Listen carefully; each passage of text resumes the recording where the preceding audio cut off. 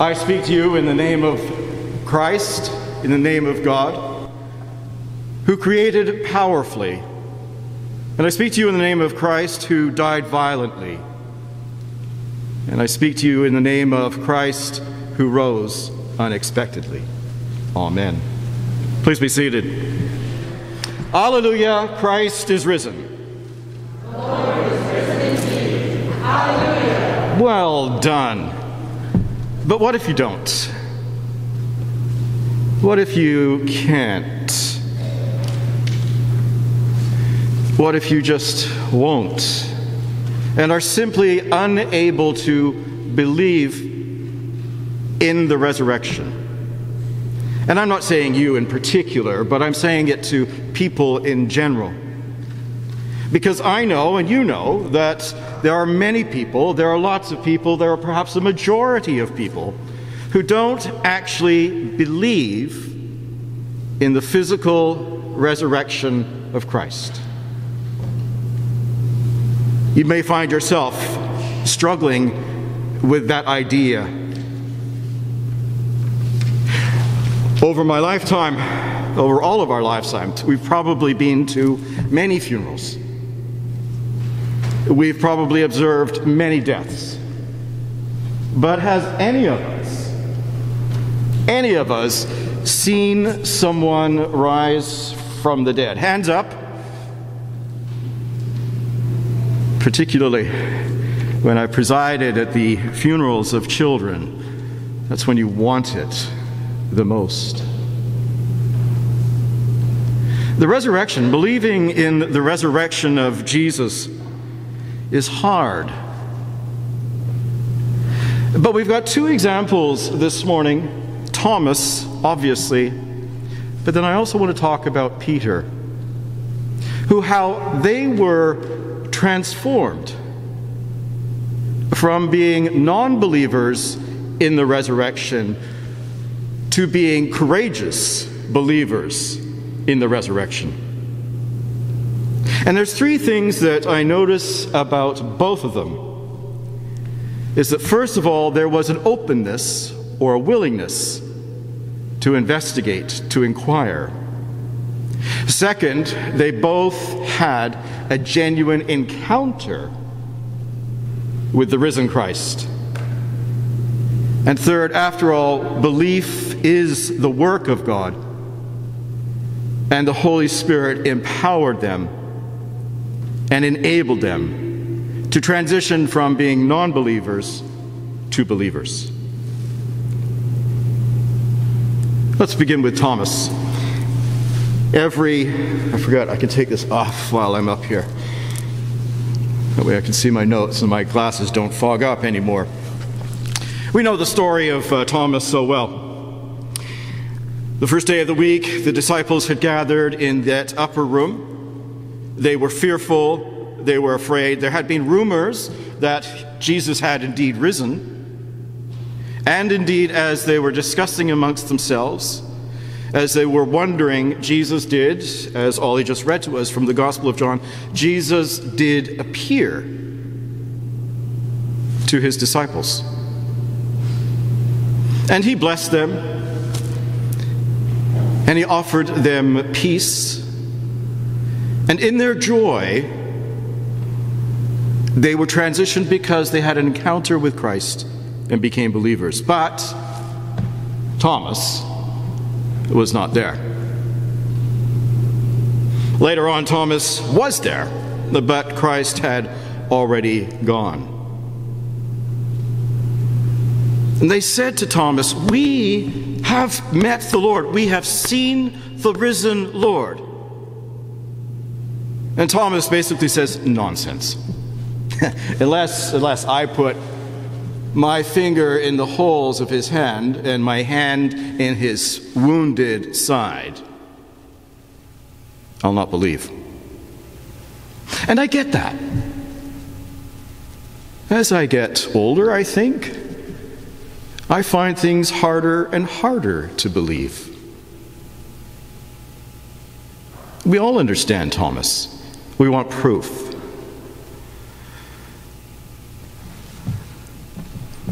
A few days later, Indeed, Thomas is now with his disciple pals, and Jesus does appear. And I like to think that Jesus just kind of walked straight up to Thomas and said, "Here I am. Now, Thomas, put your finger in my nail prints. Put your hand in my side and believe." And all Thomas could do was say, "My Lord and my God, I believe." For Thomas, it's very much a seeing is believing situation. Thomas had transitioned from being a non-believer and a cynic and a doubter by an encounter with the risen Christ into being a believer, one who proclaimed the resurrection. How do we transition from disbelief to belief? How do we transition from being doubtful about the resurrection to being positive and proclaimers of the resurrection? I'm going to turn from Thomas now to look at that other famous, most famous disciple, Peter. Simon Peter, the rock. Simon Peter, the blunderer. Simon Peter, who perhaps usually said the wrong thing at the wrong time. Simon Peter, who had great intention for himself, but was not able to follow through, as it turned out. You see, Simon Peter was also transformed by the resurrection. Hear me out. This past Holy Week, we have heard the various stories of Jesus' last days on earth. And we know that at the Last Supper, Peter was there. He didn't understand what Jesus was doing when Jesus was washing the disciples' feet. And then when Jesus said, "One of you here will betray me," Peter said, "No, I would never. I will follow you to the end," right? Do you remember him saying that? And Jesus said, of course, "Well, Peter, before the cock crows twice, you will deny me how many times? 3 times. Peter blustered. But we know how it goes. The garden. Again, Peter was full of bravado. The soldiers came up, and Peter reacted and drew out his sword and cut off someone's ear, proclaiming, I will follow, I will follow." But then all of the disciples, including Peter, as Jesus was taken away, deserted. Now, it turns out then that Peter followed at a distance, didn't he? He didn't go into the high priest Caiaphas' house. He stayed in the courtyard. Do you remember what happened there? A servant girl said, "Oh, you are one of his disciples, are you not?" And Peter's reaction, we know it, "No, I was not. I do not know the man." And he repeated that rebuttal. It was 3 times that he denied even knowing who Jesus was. It's a sheer act of cowardice and disloyalty on his part. And the rooster crowed twice. And the scriptures record that he wept bitterly.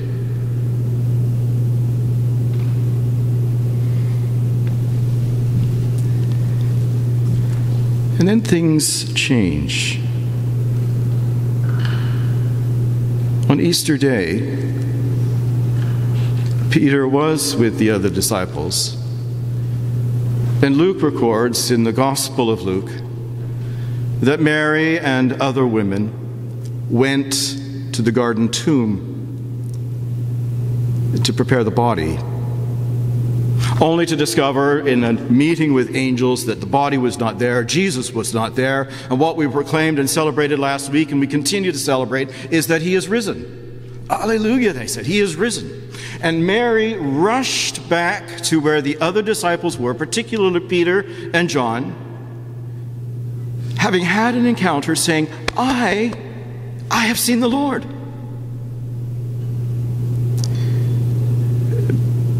The disciples mocked her. They said, what you're telling us is simply an idle tale. It's nonsense, really. But nonetheless, and here's the thing. Here's the first thing that helped Peter transition from disbelief to belief. Nonetheless, Peter went to the tomb. You see, he was willing. He was open. He was hopeful. He was not a believer yet, but he was willing to go. And as they say, he showed up, right? He just showed up. He went to the tomb. It was indeed empty. And he was bewildered. But Peter's transition from disloyalty and disbelief and cowardice is beginning to take place here. He was willing to at least show up, to at least investigate.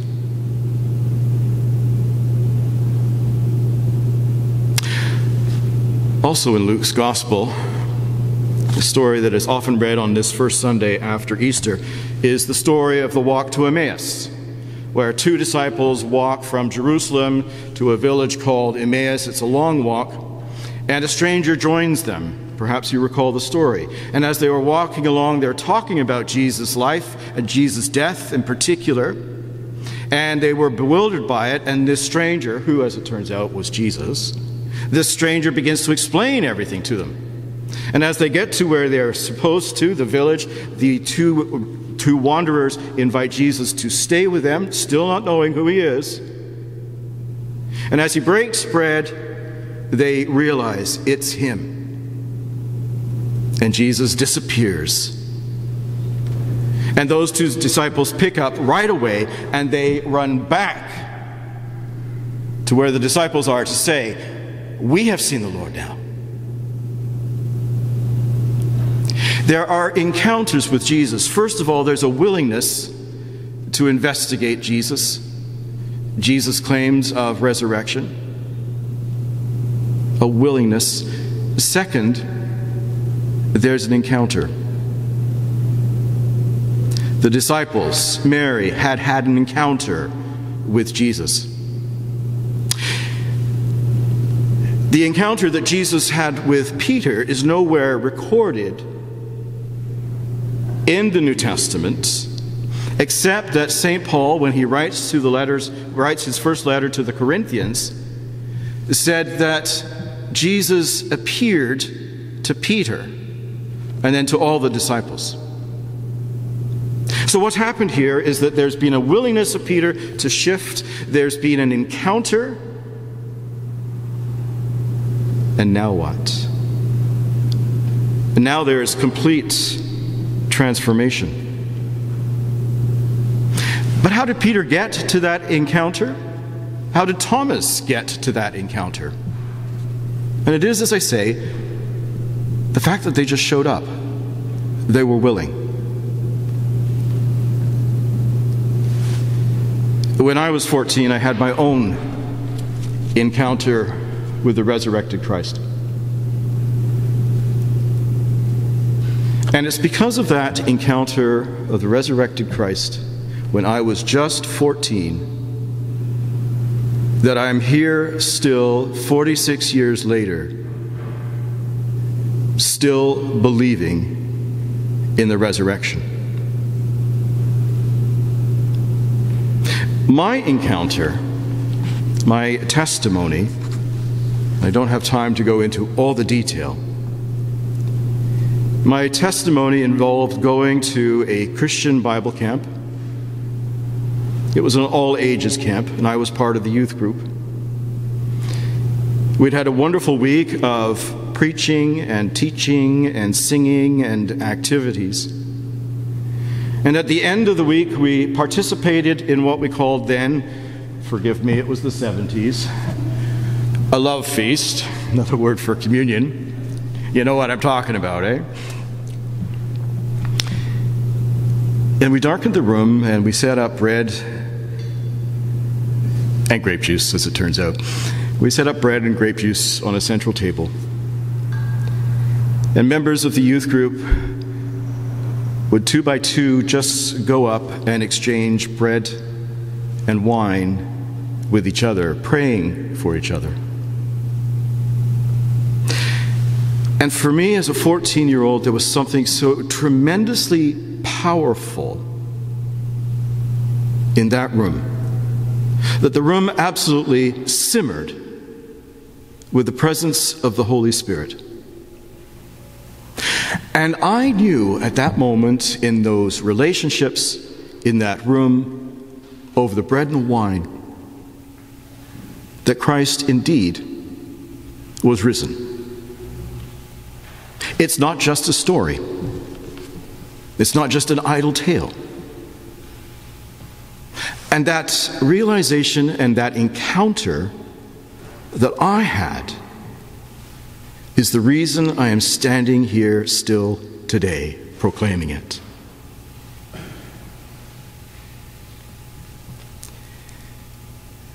Back to Peter. We see that he was willing to show up. We have understood through the writing of St. Paul that he did indeed have his own direct encounter, but he was not yet transformed. He was still cowering in an upper room. And on the day of Pentecost, a gathering had come together to pray as Jesus had commanded, to pray. And the power of the Holy Spirit just came down upon them.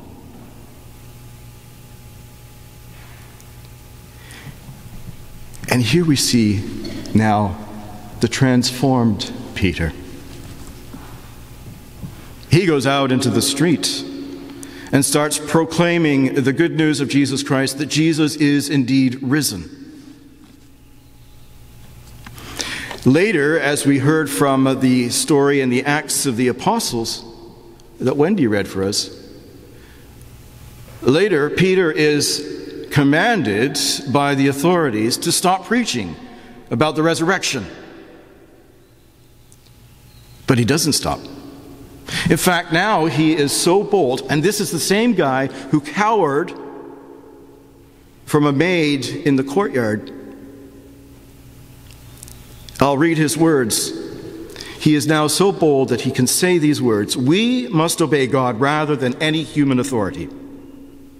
The God of our ancestors raised up Jesus, whom you had killed by hanging him on a tree." He is so bold that he is stating to his audience what they have done and that they must repent and turn from it.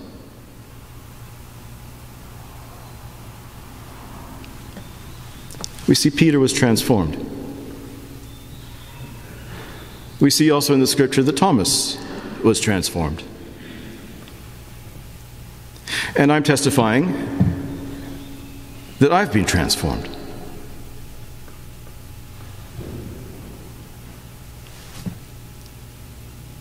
What does it take to be transformed? Well, you've showed up. You're here. A willingness to meet the risen Christ. A willingness, an openness perhaps just simply the possibility, or just the want to believe. Willingness. And second, if you're willing, you will indeed have an encounter with the living Christ. Trust me. I promise. And after that encounter, you will have a boldest faith. And you will be proud to speak his name, to say along with Mary and others, I have seen the Lord, and to believe with comfort and a surety in the resurrection. Amen.